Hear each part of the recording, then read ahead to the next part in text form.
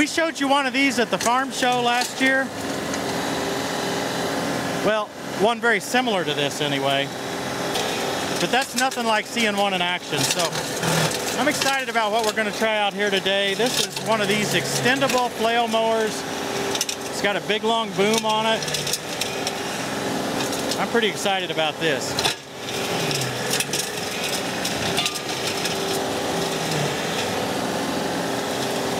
This one's made by Maschio out of Italy. You've seen us show several of their attachments. I always think their attachments are of the highest quality. Just the details are thought through. I'm always impressed.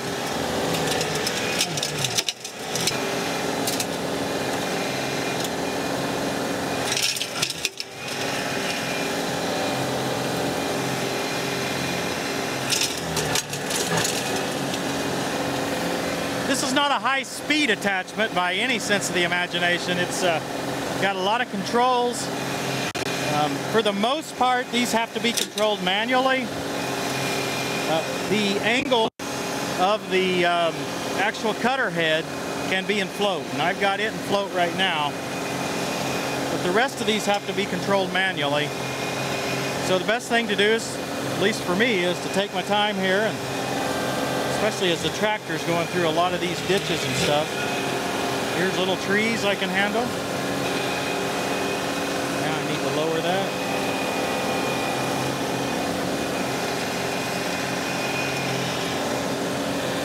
Yeah, some of these ditches are kind of almost out of control. I'm going to have to do something to fill these in. Maybe I'm going to have to put some riprap along here or something. I'm just worried that riprap's going to get full of grass and I'm not going to like mowing it, so not sure what I'm going to do about that.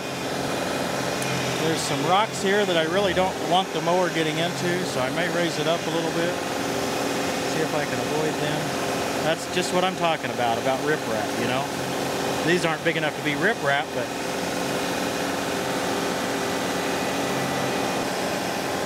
go out a little wider here for my second pass.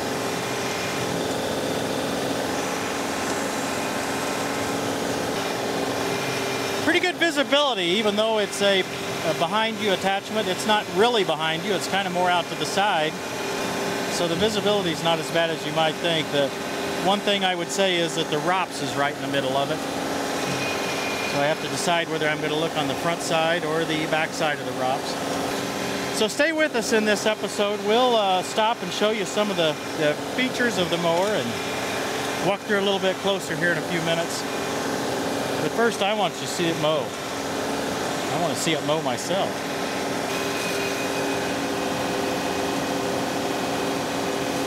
It's getting right down in there. There's a rock down there I'm trying to avoid.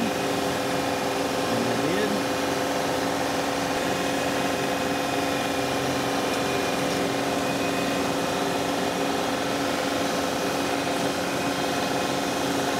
I may have to tighten up my stabilizers here on the 3-point hitch to get that swing controlled a little bit better. Okay, that's the biggest tree I've got to deal with. Let's see if we get it.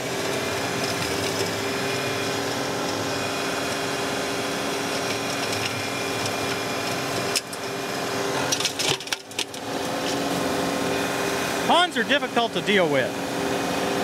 Just difficult to keep clean. We've got a few different choices. I guess I'd enjoy hearing your choices in the comments section. How do you keep your pond up? Do you try to mow along it like this? Do you put rock into it and spray it? How do you keep your pond banks looking good? Now, it would be a lot easier, of course, if I could get the water to stay up at this level right along the top. I don't know if I can do that on this pond. I really don't. There's several reasons. We can talk about that in other episodes, and I already have some. But I'm just taking it for granted right now that the water level is going to fall to where it is in this pond, and I don't really have much choice about that. It's working pretty good. I'm pretty impressed with this so far. Let's see, up a little. This lever is backwards to me. I feel like I have to press it down to go up. I'm really only controlling one of the valves right now. That's all I can keep my head on, right? I mean, I'm not worrying about getting wider or narrower. I'm trying to handle that with the tractor. I'm just controlling essentially the up and down of the boom here. This one right here, see?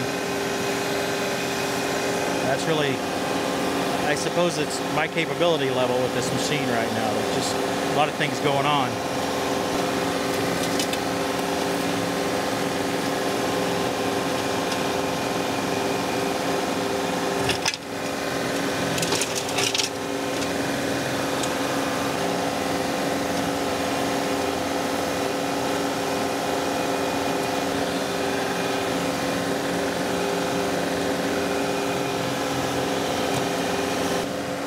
Now the boom's fully extended.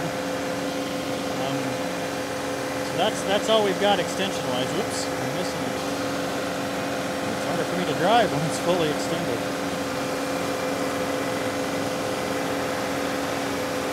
What I mean is it's hard for me to position the mower. I put this on the 2038R because that was the tractor that I thought would be the smallest that would handle this mower effectively. I was certain that the 3R would handle it fine, so I wanted to try what I thought was the smallest, just to see how it felt. I really don't think a 1025R be suitable for this machine, not because of power. I'm not feeling any power issues at present, but it does feel heavy when it's out. I don't really feel tipsy with this tractor, but I think I would with a 1025R.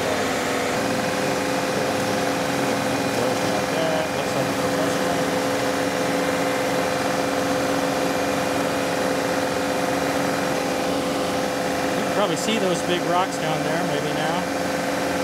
See why I'm a little hesitant on those.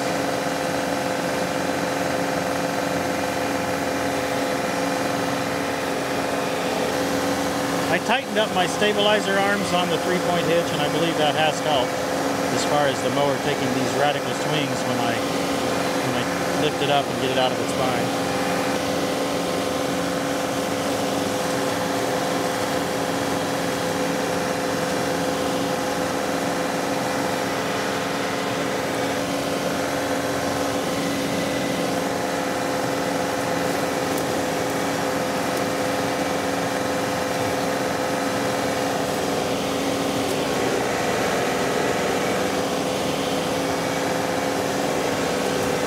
This is doing a great job, isn't it?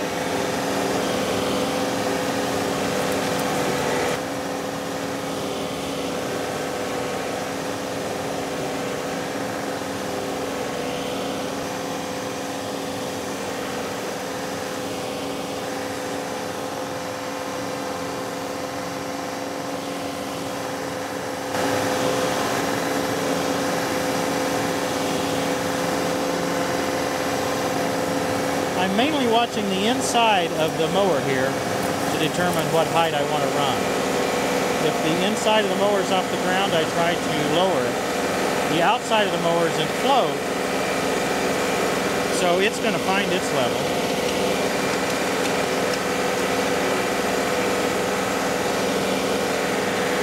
Not level, but it's going to find its cutting height.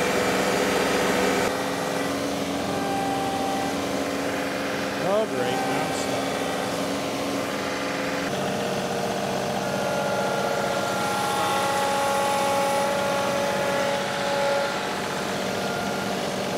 No worries. Who was worried? You weren't worried, were you? Nah. How much pond bank do you have to mow? How much ditch bank do you have to mow? I think that's going to be the question you're asking yourself right now. Maybe in how much do you hate weeding? This mower, like anything that we show with this much hydraulics and this much complexity, is not cheap. It's going to be expensive. I don't know the current price right now, but you can find it. Woo! On agfolks.com.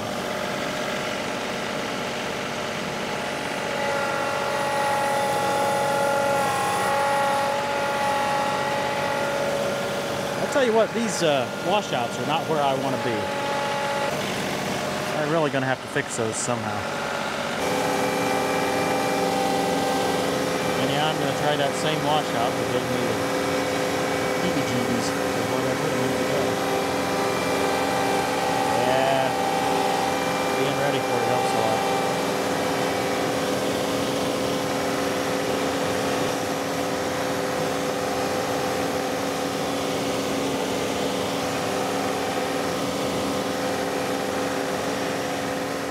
It rained us out, unfortunately. I was hoping to get maybe 1 or 2 more rounds. It's getting more difficult each round, so those would have been the most exciting from a video standpoint. But what we're looking at here is the business end of the mower. A lot of times you guys kind of gripe at me for not showing this portion of a flail mower, and I understand, I sometimes forget to. Well, since this one is up and easy to access, we'll show it. This is what we call the Y blades, or the knives. Okay, so these are different than the hammers that are on the rest of my flail mowers. This is the only one I have with these type of blades. They're intended for a little bit lighter grass, not as heavy a brush as, say, the hammers are, from my understanding. Not actually sure that there's that much difference, so I hate to get into that too much. It may be 6 of one, half a dozen of the other, I don't know. I thought they were all supposed to be the same length, and then I see that I've got one that's much shorter than the others. At first I thought, well, you know, I see a little damage on this one. Maybe I've already cut the end off of it, but when I look closer, I believe I see paint right there. So I wonder if they use a shorter one to balance the unit if it's out of balance in one place. I don't know. I do see some damage already, right? I don't know if I've hit rocks. I know that I probably did hit some rocks. Try to be careful. But I do see more damage on these, I would say, than on the hammers that I've used on the other flail. Cutting width is a little less than 32 inches. They probably call it 32 inches. It's all I would want, quite frankly, on this particular tractor. On the front side, they've got these flaps that you hardly ever see when you're running it. They just kind of run like this. And the idea is to keep stuff from being thrown out the front of the mower. And then otherwise they fold back if they need to. This will run in both directions, which is unique. The PTO versions won't run in both directions, right? They've got it such that one direction is locked out at a time, so you can't quickly go from forward to reverse, which is probably a good safety feature. But if you do want to run it in reverse, you move the main lockout lever to the other direction, and then you can run it in reverse. I'm really not sure why you would want it to run it in reverse. You can. The boom arm looks a little like a backhoe, right? I mean, you've got the main boom, you've got what we would call the dipper stick, and then you've got the bucket itself, right? Well, the one thing that's missing is the ability to rotate. So other than that, it's a lot like a backhoe. One thing I see that's unique on this one that I haven't seen on a lot, there's no mechanical locks that I have found to keep this thing from going down or going up on its own, but what it does have is hydraulic locks. So manual hydraulic locks, you get it all folded up the way you want it to go down the road, and then you can flip these. I think there are 3 of them, one for each cylinder. I think there's one on the other side. Yeah, for this one here. So keeping all of those open, then you can operate it from the tractor. All of the hydraulics for this machine are internal to it. There's a PTO hydraulic pump, and then as you saw, the set of levers are attached to the tractor. They're cable driven back here, and so each of the hydraulic valves are self-contained. You don't need any rear hydraulics on your tractor to operate this mower. All you need is a 3-point hitch and a PTO.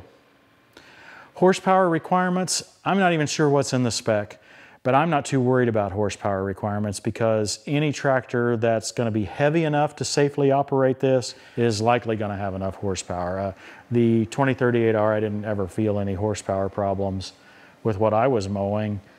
It was more a case of, you know, do you have enough weight, a wide enough tractor? You know, I'd have felt a lot more comfortable if I had a tractor that was twice as wide and twice as heavy. I wouldn't be opposed to running this on a 2038R, but we just have to be careful. What I see is anytime you've got one of these offset, heavy offset implements like this, you have to have the tractor almost level. 5 degrees maybe. When you get to 15 degrees, it's not comfortable anymore. And then as you see here, we kind of get it, yeah, stuck. And when I say stuck, it's not like you have to get something else to pull it out, but you do have to stop mowing, bring the mower in, and focus totally on getting your tractor out of its bind. Several grease points at each of these joints. There are grease points at bearings on both ends. That's all I have found. It doesn't look too difficult to maintain. Well, I hadn't noticed this till I was going to show you this PTO pump, but sure enough, even though I had it chained to the lift arm, I must not have had it chained tight enough because it's bent up my PTO shield. So I will have to figure out how to get that twisted back around and fixed and straighten out my PTO shield. So yeah, anytime I try a new attachment, I risk tearing something up. And I suspect this is just a situation where I needed that snug. I needed a little tighter so that it wouldn't spin under operation. Now, having said that, this pump looks to be pretty tough. It's a bigger looking pump than what I'm used to seeing for something like this, longer, so I'm assuming it's a little higher volume than what I'm used to operating. Let's talk about some negatives. Specifically on the pump, the PTO connection is much more difficult than I would like to see. It is the worst style that I have encountered. Let me see if I can get it off to where the viewers can see it.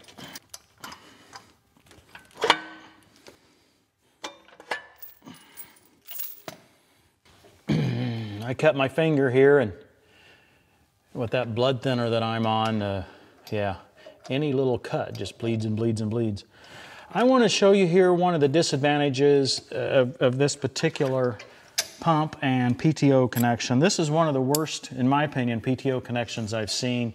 You have to pull the whole thing forward, and there are 3 little balls in there that have to be pulled forward all at the same time while you're trying to push it on to the shaft. I guess I'm kind of spoiled. The flex wing and bat wing mowers that I have both have rings that catch themselves. I don't. There's probably a term, but they latch so that you can get it in connection position, and they stay latched until you get it on the PTO shaft where it can essentially lock itself in, and then it automatically unlatches. That's what we need. Or for sure, we don't need one of these rings that you have to have all 3 sides of it moved. I worked at this, and the only way that I found to make it work, I may not have my little pliers at the right size here, but I took my Nipex and I put them in there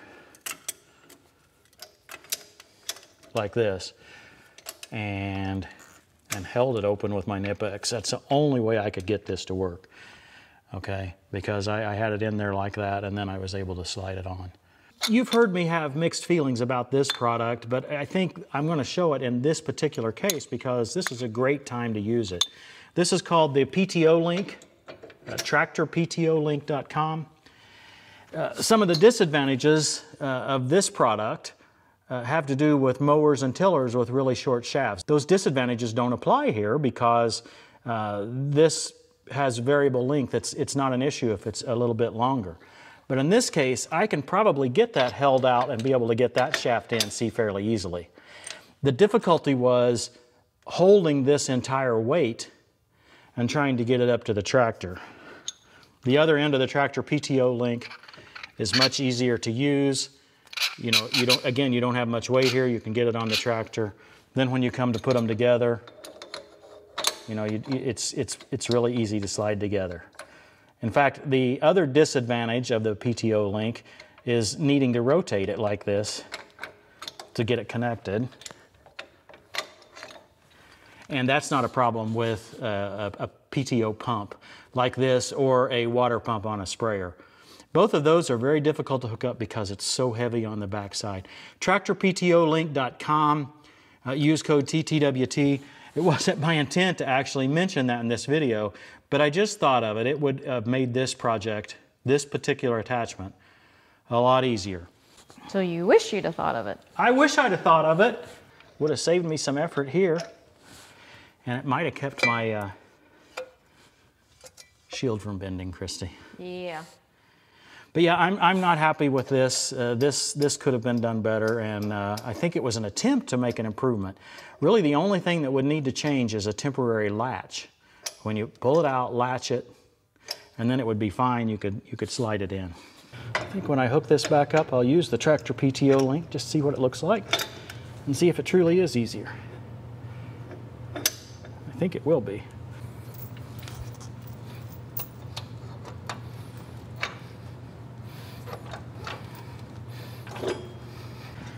We still have this little sideways rotation that we have to do. And see, I have to pick it up, take all the weight off that to try to rotate it. There it went. And this time I'm going to tighten it up tight. Yeah, that's right. I always do it right the second time. Here's a perfect use for the safety lock. So I do have the mower held up, so if it fell on me, it wouldn't be pleasant. By changing this safety lock, the only vulnerable parts are from here to here, right? So the cylinder has to somehow fail, or this banjo fitting has to, it's just not going to fail, right? No hydraulic hose is going to burst and cause this to drop. So it does it. It's a nice safety feature. The complex parts of this particular attachment are done very well. It's these simple things that I'm frustrated with, right? The actual PTO connection. The other one I want to point you to is the 3-point hitch connection. It's not quick hitch compatible. Okay, that's a pet peeve of mine on its own. There's no reason for it not to be quick hitch compatible. But additionally, the 2 lift arm links are very narrow. They are much more narrow than a standard category 1. This is 22 inches right here. It's too narrow, and I don't understand why it wouldn't be wider, maybe the 27, 28, whatever is required for a quick hitch, because that would provide a little more stability, I think, on the product. So there's not a good reason that I can understand technically that they would be so narrow. Secondly, you'll notice that my top link, my power top link, is totally extended, and yet the attachment's leaning forward. Yeah. And that's because this top link connection is a good 4 inches behind, just eyeballing it. I believe it's at least 4.5 inches, maybe 5 inches vertically behind the lift links. So that's not very good as well. It's going to make it difficult for anyone with a standard top link or a hydraulic top link even to be able to get this to operate level. And you can tell that in the video. You can see that it's always leaning forward. I would like to see this out. I would like to see it quick hitch compatible. I'd like to see these hoses positioned in a way that they're not in the way of the 3-point connection. Just small things like that is what I'm complaining about here. These are easily fixable by the manufacturer if they just prioritize that. So it's not really a complaint about the mower once it's hooked up, but the connection process could be a lot better. While I'm talking about the 3-point hitch, I wish there was some vertical adjustment on this side over here, or at least one side, so that we could handle the heaviness of the attachment on its right side, you would call it. I've cranked this right side lift arm way up out of level to keep the attachment running level, and that's just because of the way the linkage works. The left-hand side of the tractor is pushed upward, the right-hand side is carrying all the weight. So you have to lift, basically shorten this turnbuckle all the way. I would really like to see that handled by the attachment a little bit so that you could leave your tractor 3-point hitch level.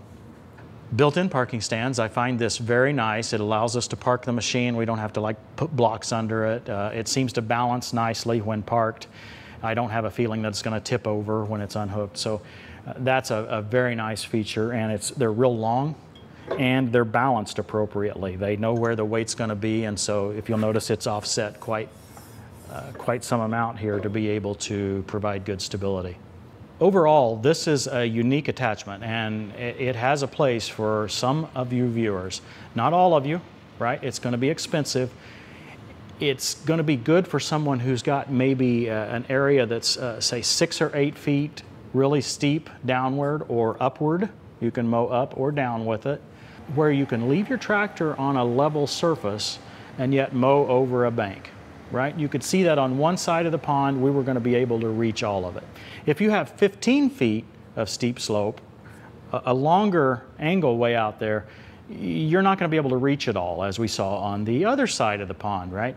So you can't have your tractor tipped and use this thing out to the side even further. That's the same way every offset mower that we've tried so far has worked. And so you've got just a certain amount of length.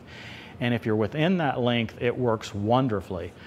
If you've got a road ditch or something kind of straight that is too steep to mow, this is good for it because, again, it's easy to control. When there becomes a lot of turns and undulations in the topography, that's going to be more difficult. You've got several controls you have to control. They really only operate one at a time. That's what they stated at the farm show and the other version that we saw. And I think this one is pretty much the same way. So you got one control at a time. Only one of the 3 floats, that's the deck itself, the roller itself that's mowing. And for the most part, that works well. The boom is what I controlled the up and down with all the time. So really, as long as I was going slowly, I didn't have any issue once I just spent just a few minutes practicing with the mower. You can get this mower at agfolks.com. You can get it at other Maschio, Gaspardo dealers. If you need it, you know it. And if you don't need it, you know it. If you're on the fence, well, we'll try to show it in another episode if we can, or maybe 2, or maybe 3, who knows. But maybe you can see more and more of it in action, and that'll help you decide. A lot of this is the angle of the tractor. And I don't mean the sideways angle, though that doesn't feel very good at times. I'm talking about this angle of the tractor, and that allows the mower to stick a lot further out. So this is just a job that requires patience. Take your time, don't get yourself in a bind. You'll learn your machine. You'll learn what doesn't feel right. Take your time on that rather than just diving headlong, literally, into the pond. I'm a lot more confident with it now than I was just the first 2 passes around the pond. You doing okay watching this? No. You're not? No. I think I'm pushing it, huh? Yeah, makes me sick to my stomach a little bit. I wouldn't be driving like that. So I have my pucker factor, and then there's the camera lady pucker factor. Yeah. That'll do it. I think so. I think when we go to redo the pond, we'll have to figure out what slope is good that you can mow without me having the pucker factor. Yeah, I was actually gonna blame the pond maintenance crew for having so much of that just go out there on and on right about surface level, but I haven't found any of those employees to be able to blame. No. I don't know, they've kind of quit. They're on strike. Never started, I think. Right. Yeah, we can't blame the mower for not being able to reach way out there halfway into the pond where we got grass growing. We've got to dig that thing out or fill it in one. We're still leaning to digging it out, but yeah. I don't think you can ask a mower to get out there any further. I don't know how I'm going to mow that. Maybe I could back the TS10 off in there. I like the TS10 too much. So I think we've done all we can do with this mower. I really don't know how to get the rest of that without a weed eater. So Christy, as soon as we get off here, maybe you can get a weed eater and get out there and get that cleaned up. I'd need some pretty big muck boots. You might get stuck in there. I might, or my shoes might. Thanks for watching, everybody. We'll see you next time on Tractor Time with Tim. Whoever believes in me, as Scripture has said, rivers of living water will flow from within them. Let's see if I get my mouth right in the, am I doing the Wilson? Yeah, that's good.